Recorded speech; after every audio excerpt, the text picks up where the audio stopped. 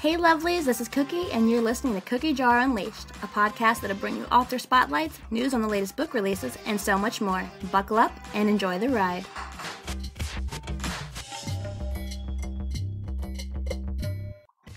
Hey lovelies, this is Cookie. Thank you so much for tuning in to Cookie Jar Unleashed podcast. I am super excited for today's episode. However, before we get started, I do want to say thank you for such a warm welcome into the podcast world. Episode 1 was such a huge success. I cannot say thank you enough to all of you who tuned in, who commented on my social media pages, or text me. I mean, just thank you so much. I'm not going to beat a dead horse, because that is not why you're here. You're here to hear about books. So, let's get on with the show. Alright, we have A Delicate Proposition by Lane Daniels that released on May 23rd. That is a serial killer anti-heroine romance. Also released on May 23rd was Sold to the Pirate by Fern Fraser. It is an insta-love, possessive man, steamy short read. Defending My Heart by Barbara Campbell is a steamy contemporary romance that released May 24th. And releasing today, we have Rescue Me by Mia Brody, an insta-love short read.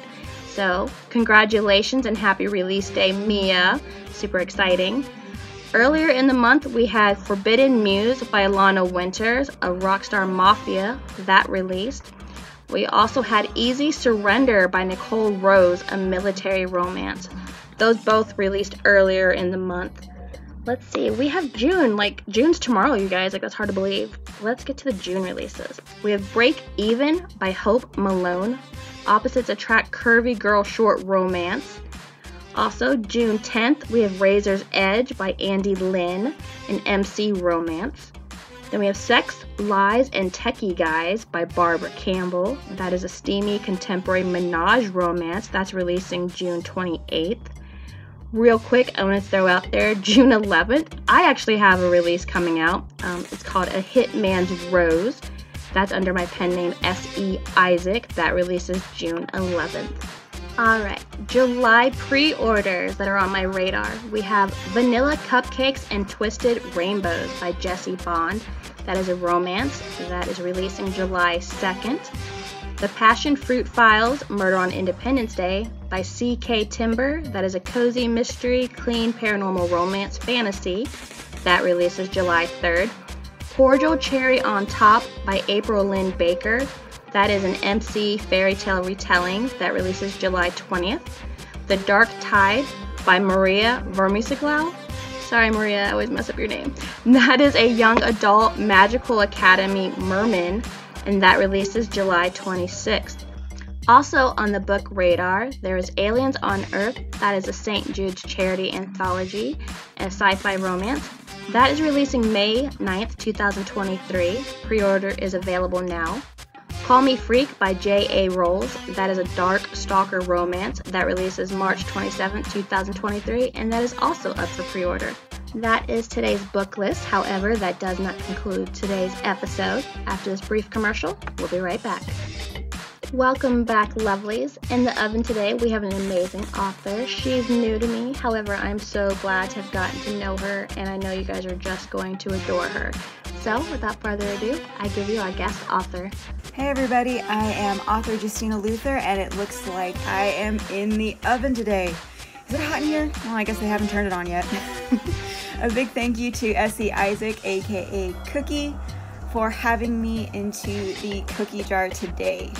We are so glad to have you. Do you mind telling us a little bit about yourself? As I mentioned, I am Justina Luther. That is my one and only pen name. I write multiple genres, all under that same name. So if you ever want to find my work, you can find it on Amazon under author Justina Luther. I am from the USA. It's pretty much what I always say when people ask me, because I have lived in so many states.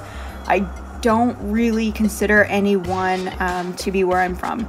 My lexicon, I can't think of another word for it, is from pretty much all over the states. You'll hear me say y'all, you'll hear me say soda, you'll hear me say pop, you'll hear me say pretty much dialogue from all 50 states. I'm all over the place. So yep, I'm just USA born and bred. All right, I'm going to turn up the heat on the oven. What made you become an author? I'm pretty sure that I was an author from coming out of the womb. I've always been a storyteller for the good and the bad as a child. It wasn't until I learned to pick up a pencil that I learned that I can do those stories and put them down on paper and not get in trouble. It was a fine line between sharing a story that was bubbling in my imagination and flat out lying when I was little. Not something I'm proud of, but just the truth. There were so many times that my mother would turn to me and I'd be telling this big, long story, and she'd get this look on her face and she'd go, "Justina, did this happen?" At which point I would immediately just dissolve into giggles. So yes, I've been a storyteller my whole life, so becoming an author was just sort of a natural for me. And what genres do you find yourself dabbling in? Do you have a favorite genre that you write? I am multi-genre. I write sweet romance, young adult, new adult, fantasy, horror, suspense, thriller, and I'm working on a mystery right now, and I think that's everything for the moment. My favorite is all of them. My imagination, as you may have noticed, goes all over the place, which is why I write so many genres. Pretty much whatever idea is really just firing off in my brain, that is going to be my favorite genre of the moment, because that is where my head is. That is understandable, but is there like a least favorite genre that you would much rather not write? My least favorite is always automatically the first time I step into a genre, because there's this thing in the back of my brain that tells me, oh, you've never done this before. It's going to be totally different. Where, at their core, all stories, regardless of genre, have the same components. Yes, there are certain things that make them different, obviously. But, if you know how to tell a good story, you know how to tell a good story. So there's a lot of overlap there. But yes, the least favorite is always whatever is newest for me, because it's very intimidating until my second or third time into the genre. I'm a perfectionist. I think a lot of the listeners and also a lot of authors can relate to that as far as being a perfectionist. I imagine that would make things difficult. Is there anything else that would be difficult when it comes to trying to write? Anything in particular come to mind? The hardest part, again, varies from day to day. I am someone who I can either focus very, very well, or my brain is like a 2-year-old who's been given Red Bull and Pixie Sticks all over the place very quickly, running like crazy. So if it's a Red Bull and Pixie Sticks day, writing can be the hardest part, because I've got a billion ideas. I know where I want them to go. Getting myself to actually sit down and get the words out can be very tricky. Other days, marketing is the hardest part, and any author will tell you that it's a little bit like standing in the middle of a crowd of 1 million people and you're all screaming, "Look at me." So marketing is very difficult, and I think that's not just for authors. I think that's for anybody who's trying to sell, especially online. So that can be the hardest part. But then stuff like, today with the podcast, this type of thing, I love to do. I love talking to people. I love letting readers get to know me, and then in other forms, getting to know them and things like that. So marketing can also be my favorite on some days, depending on what it is I'm doing. So yes, favorite and hardest parts interchange with my mood. And how do I balance my personal life and writing? Over the last year, that has gotten, I'll say, a lot trickier. May 2nd of last year, my father had a medically induced brain bleed. And so I have become one of his full-time caretakers. I split that duty with my mother. So balancing between deadlines and family life has become very interesting. My dad lost the use of the right side of his body He is slowly regaining it, but within that, there's a lot of physical therapy, a lot of relearning, all those sorts of things that go into that, which requires effort each day. So there are some days where I don't write at all during the day, and if I have a deadline coming up at the end of the month, which I do, sometimes I'll be up until 3 or 4 in the morning at night writing, and then up again in the morning to help with whatever. And there have been times where my mom will turn and look at me, and she'll just kind of see this zombie stare on my face. She goes, "How many late nights have you been working?"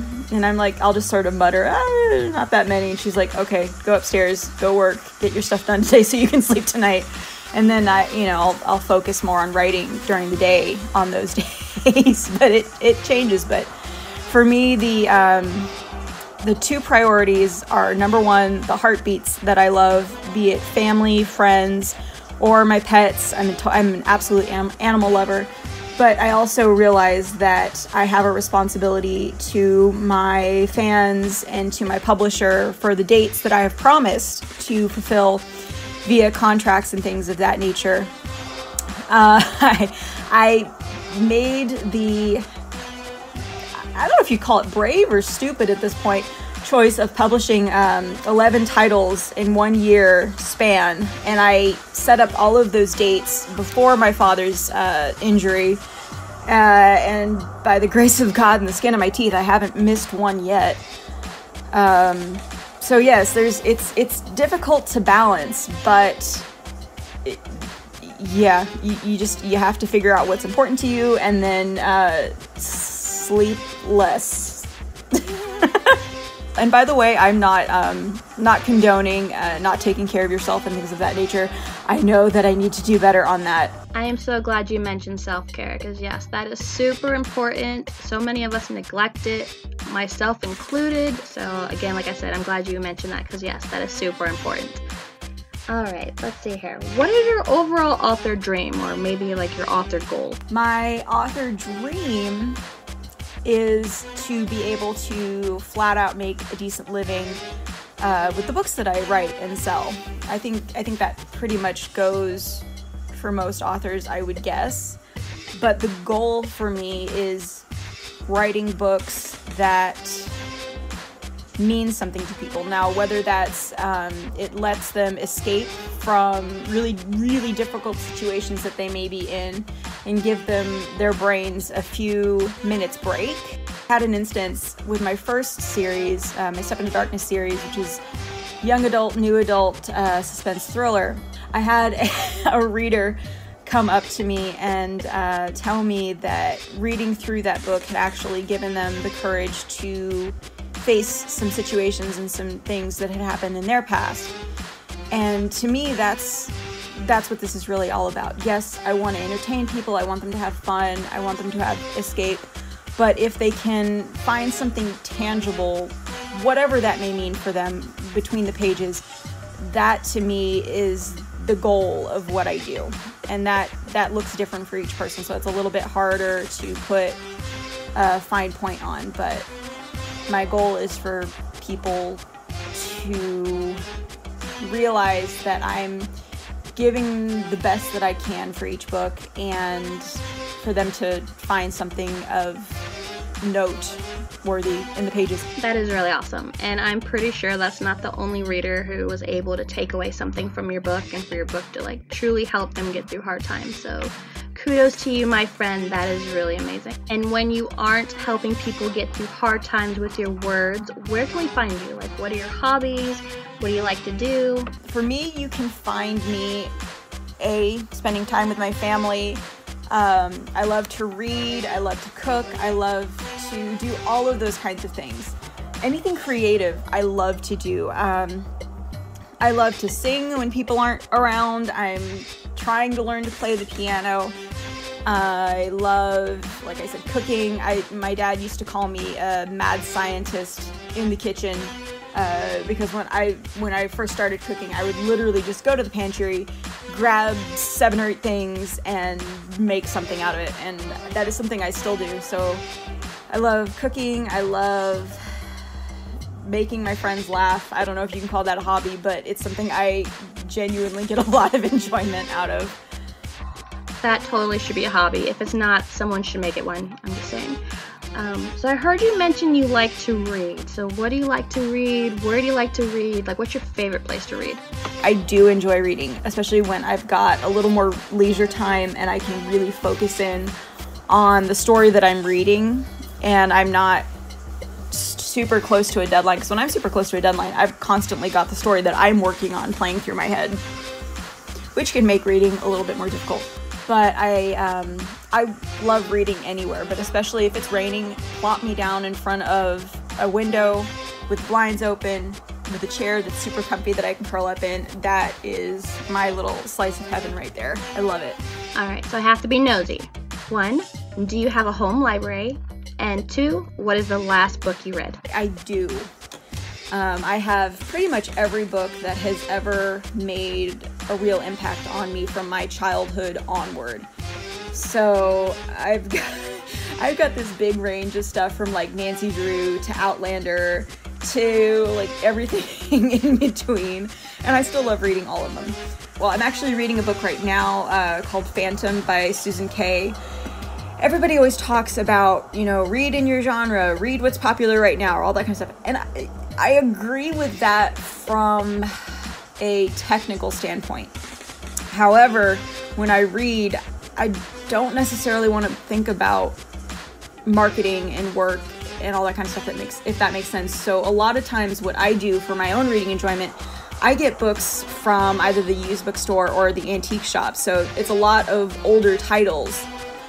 But I love reading through those, and I especially love them when you find like notes from people who have read things previously, like in the margins and stuff. I am super weird. I won't draw or write in my own books. Like, I just have this weird phobia almost of it, but I love finding books that other people have written, and I love to see their thoughts and their thought process as I'm reading through a book. Like, there was a book that I was reading, I can't remember which one at the moment, but there was some sort of comment like, he did not just say that on one of the pages, and I busted up laughing because I had literally had the same thought when I read that line.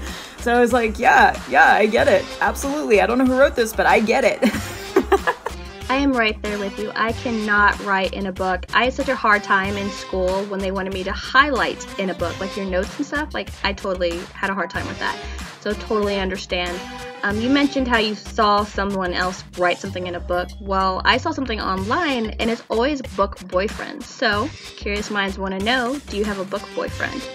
Is there any author or reader who does not have a book boyfriend? Like, fictional? Yes. Are we supposed to only have one?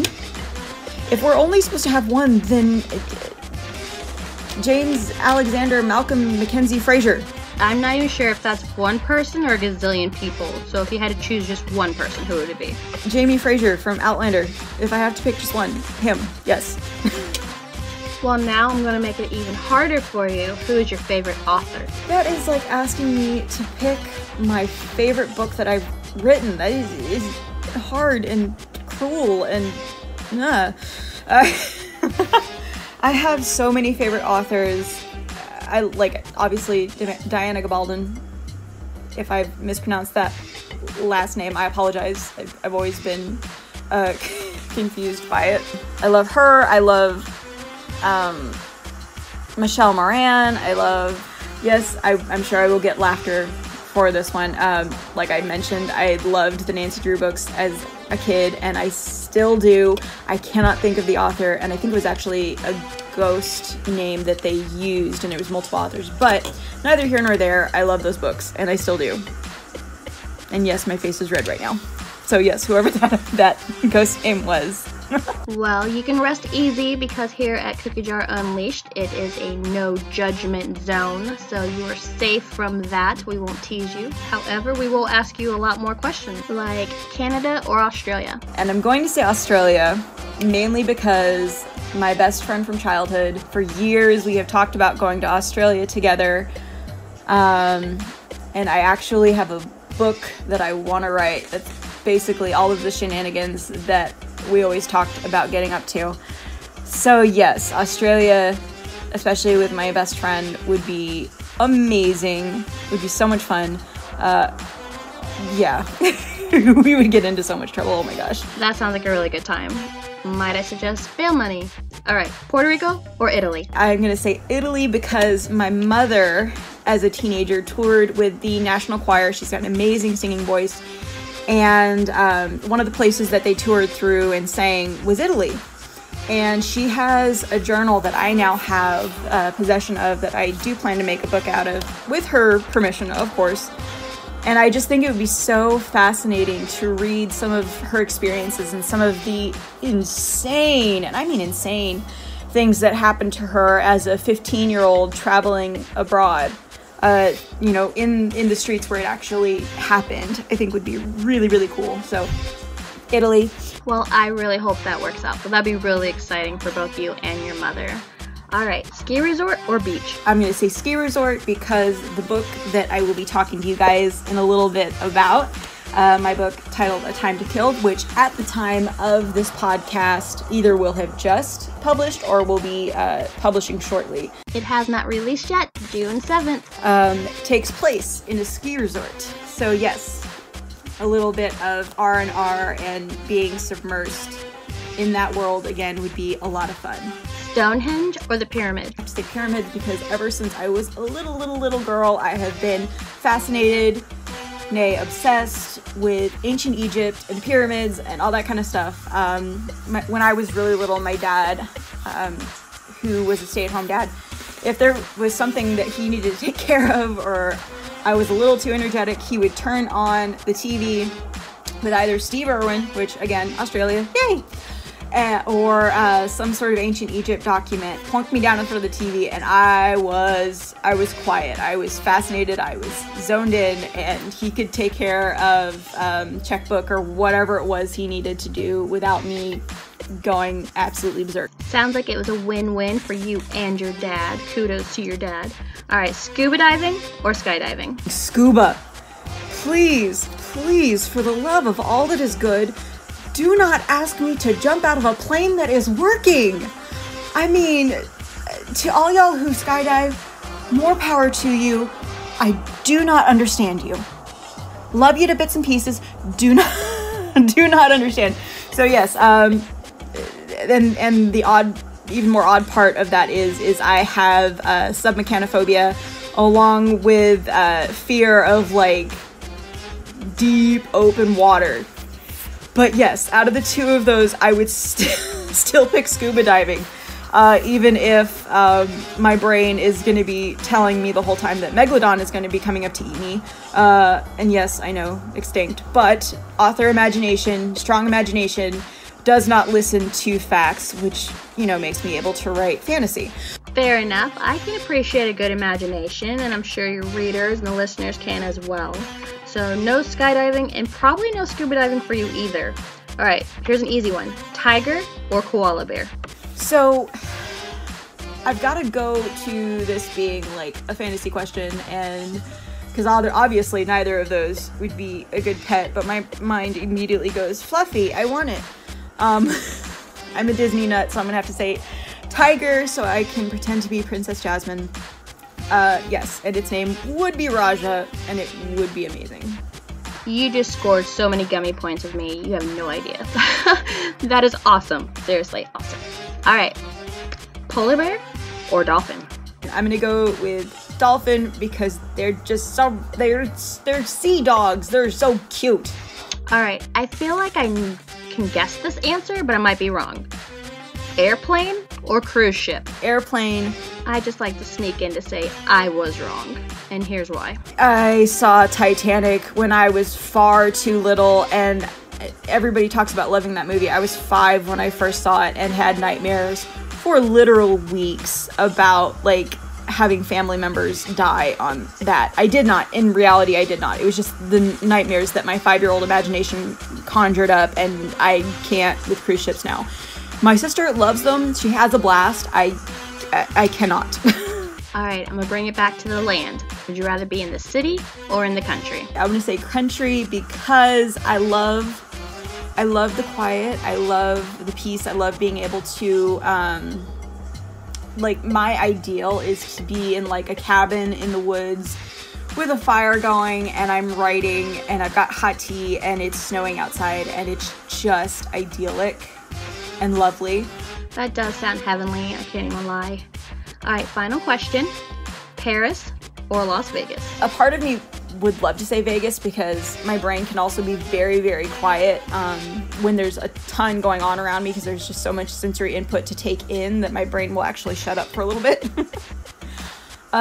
Or Paris. I'm going to say Paris because I know that would be the biggest cultural change for me, and I would get the most experience out of it. So I'm going to say Paris.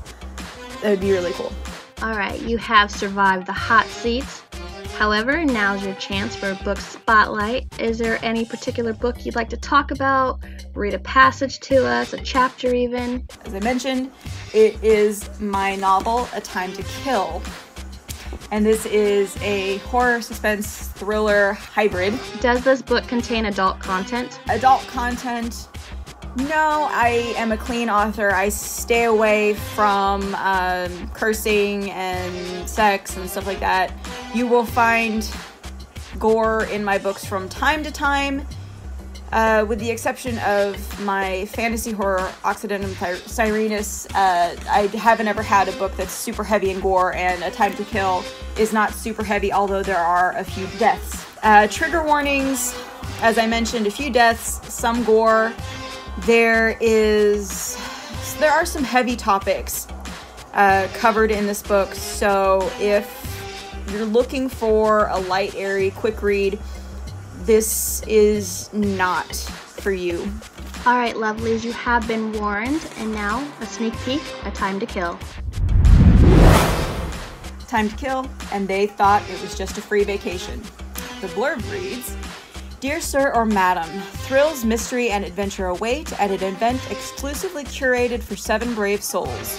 You are cordially invited to the historic Everton Mountain Resort and Ski Lodge in beautiful Sage, Colorado, to lose yourself in a story like none other. Events of the past are brought to life before your very eyes, while the secrets of the lodge unfold for you to decipher. Should your entire party choose to accept this invitation, you will spend a week in the lap of luxury and history, enjoying every amenity the lodge has to offer, from a state-of-the-art spa to skiing slopes to suit both novices and enthusiasts alike. Will you and your party be able to learn the fates of the poor souls who vanished in Everton's beautiful snowy passes, or will their history be doomed to remain a mystery? When I received this letter, I thought I'd want a free vacation from some sweepstakes. A week away from the frantic pace of life sounded like a dream. How wrong I was. Chapter 1. 6 p.m. December 6th, Phoenix, Arizona. A scream rips from Jessica Weaver's throat, and she claws at the rough fabric beneath her hands. Let me go! The world spins end over end until Jessica's head collides with something hard. The taste of a dirty penny coats her tongue, and dark rumbled laughter surrounds her. Please, Jessica's eyes spring open and the dream dies away while her heart hammers against her ribs. The cold terracotta tiles of her apartment floor against her cheek. The local news drones in the background. Swallowing, Jessica presses a palm to her chest and rakes her bangs off her forehead. You're home, you're safe. She repeats the words until her breathing steadies. Shutting her eyes, Jessica puffs out her cheeks and pushes herself off the ground and onto the couch. Leaning, she scoops the pillows she'd knocked off in her fall. 22-year-old Adam Calvert, sweat slicks Jessica's palms, and she clutches the pillow while her attention glues to the screen. His glassy-eyed smirk stares back. He is currently awaiting sentencing after being found guilty of kidnapping and holding prisoner the then 29-year-old Jessica Weaver in the basement of his elderly parents' Gilbert home. The public remains baffled as to how her presence in the home remained a secret for over a month. Jessica's mouth goes dry when her picture flashes across the screen. Her baby blue eyes are sunken and wild, rimmed by dark circles. Her cheeks are pale and hollow, while her dark brown hair hangs in matted strings to her waist. The shirt she had worn from the day he'd taken her to the day the image was captured hangs loose where it once hugged her curves. Burying her face in a pillow, Jessica screams until her throat aches and her voice is hoarse. When she rises, her vision clouds while someone bangs at her front door. Jessica's eyes widen and she leans over the end of the couch to wrap her fingers around the cold metal grip of her baseball bat. "Jessica, open the door!" Her lips form a thin line and her pulse settles a fraction to the sound of Mr. Gunther's voice. She drops the bat on the couch, swiping at the tears that trickle to drip from her chin. Pulling herself to her full height, she hugs her waist and shuffles to the door. "What do you want?" "To talk to you. Open the door. I'm not asking." "I can hear you from here." She jolts when he pounds the metal again. "Open up!" She keeps the chain lock in place and cracks the door open. The burly man glares down at her with his fists clenched at his sides. "This is the 5th time this week I've had to come here. Do you have any idea what it does to my daughter when you holler like a banshee? Her bed is the other side of the wall to your living room, and she's been in bed puking her guts up all day. I finally got her to sleep, and what happens 3 minutes later? She comes into my kitchen screaming about the witches in the walls. Please. I know you've been through stuff. It's messed up, but I have to protect my daughter. If you continue, I'm going to have to report you to the super." She digs her nails into her sides. "I used a pillow." He blinks at her. "What?" "I screamed into a pillow this time." She shifts her weight from one foot to the other. He rolls his eyes. "These walls are paper thin, but they're the best I can afford." He pinches the bridge of his nose and shuts his eyes for a moment. "Please, I'm doing the best I can, but my 3-year-old has gotta sleep. If she's not over this by morning, I can't take her to the sitters. Then I'm forced to skip my shift. We're making it paycheck to paycheck. I'm begging you. Whatever it is you're going through, keep it to yourself." Without another word, he spins on his heel and she swallows past the lump in her throat. When she shuts her eyes, it's as if she can feel Adam's fingers in her hair, grasping and yanking to the point of pain, forcing her to look him in the eyes, to see him when all she wanted was to be anywhere else. She slams her door, and her feet pound against the tiles. When she rounds the corner, her socks slide, and she braces herself on the wall. Grabbing the door frame, she pulls herself into the bathroom, flipping on the lights and catching herself on the cold porcelain of the sink. Her breath comes in ragged gasps, and she watches her reflection, her gaze once again wild. Her knuckles whiten and pop when she squeezes the edge of the sink until her bones ache. Lifting her fist above her head, she smashes it into the mirror and her reflection splinters. Her hand drops to the counter and lightning shoots through her arm. She winces and shifts her palm to find a sliver of glass poking from her skin.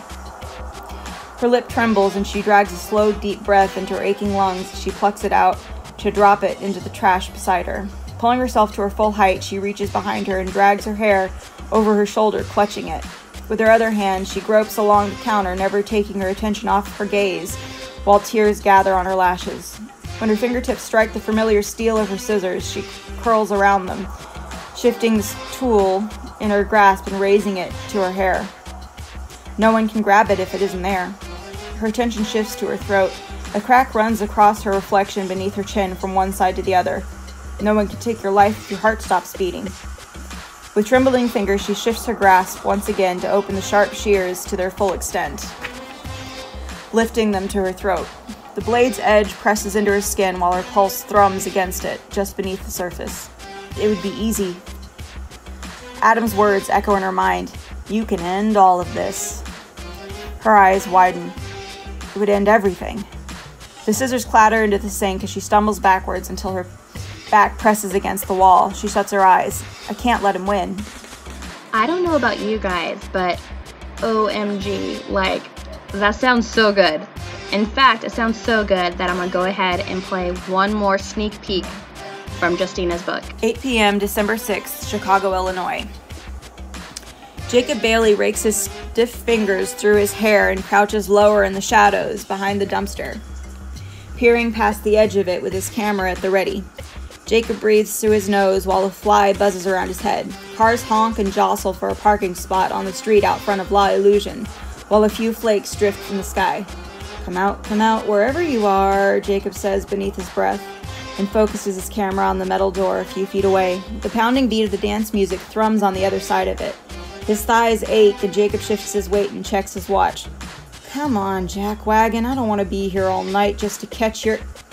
The door swings open and the music makes his ears ring, and Jacob double-checks his camera settings while a man with broad shoulders in his early 20s stumbles out with his arms slung around the waist of a leggy blonde.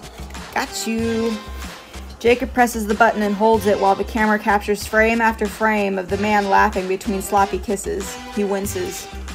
Lady, whatever he's got, you can do better than mob scum. Why didn't we go out the front? The woman says, stumbling through a pothole in her 6-inch heels. Babe, you're out with me. What more do you need?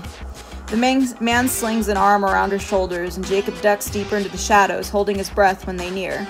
When they pass, Jacob photographs their retreating backs until they disappear around the back of a brick building.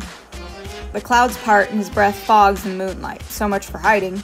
He rises on cramped legs to jog toward the street. He pops his collar and slips his camera into the inner pocket of his down coat. He keeps his head low, shifting his face away from the bouncer when he makes his way past the club's waiting line and to his car at the end of the street. He digs the keys out of his pocket and jams it into the lock. Whose car doesn't have an automatic unlock? He rolls his eyes, peering over his shoulder to find a woman in fishnets leaning against the streetlight. She winks at him and he opens the door. Someone who can't afford to talk to you. She hums, oh, I don't know. Those mussels and baby greens might be worth the exception on my part. He leans on top of his car. I doubt your boss would like it. She tilts her head. The coat hides it, but I bet you're built. You can handle yourself. When she winks once more, he slips behind the wheel and shuts the door, locking it before sticking the key into the ignition. When he twists it, the sedan clicks. He groans, come on, beautiful, don't do this to me. He turns it again and the engine gives a sluggish groan. He rubs his steering wheel. I know it's cold, girl, but we have to get out of here. If you start, I'll get you home and under the covers for the night. Shutting his eyes, he whispers a prayer and twists the key. This time the engine sputters and turns over, rumbling to life. See you, Jacob. And that, ladies and gentlemen, is chapter 1 of A Time to Kill.